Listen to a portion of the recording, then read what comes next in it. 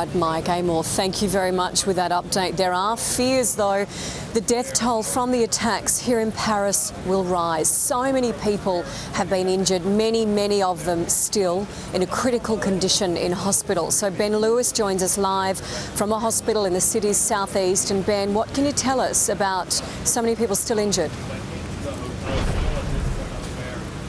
Mel, Paris Public Hospitals tells us that 42 people remain in intensive care fighting for life, and the French government is warning that the death toll could rise significantly in the coming days if people succumb to those injuries that they're facing. In all, 250 people remain injured in hospitals right across Paris after the attacks. That includes Australian Emma Parkinson, the 19-year-old originally from Tasmania, was shot in the back. She underwent a minor surgical procedure, mainly to clean up the wound area, we understand. She's in a stable condition now and said to be in good spirits, all things considered. She'll be in even better spirits shortly, though, because we're told her mother will be arriving in Paris in a couple of hours' time for what's sure to be an emotional reunion. It's hard. And the other thing is there could have been so many more injuries because we saw that stampede that was sparked last night after the noise.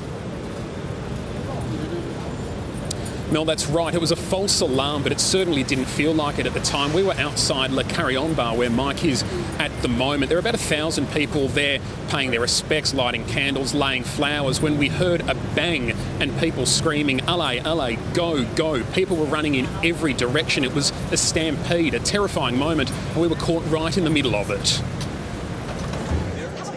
It's hard to tell what's actually happened at the moment. You can see armed police running down this side street. There were thousands of people here at a candlelit vigil, then all of a sudden screaming, everyone rushing, trying to get out of the way. At the moment, not clear what's happened. We saw a number of people walking down with their hands up. If you look over in that direction to our left there, you can see there are still police crouching around the corner. It's unclear exactly who they're targeting at the moment. There's a small fire where the candles were lit. Not clear if that's been caused by the candles being knocked over or not.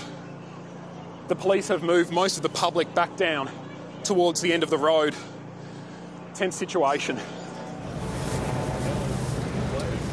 So, Mel, it was a tense situation. Very lucky that no one was seriously injured in that chaos. And police are concerned, with everyone going back to work today in Paris, that a similar false alarm could spark scenes of such mayhem when people are on public transport or in large public spaces.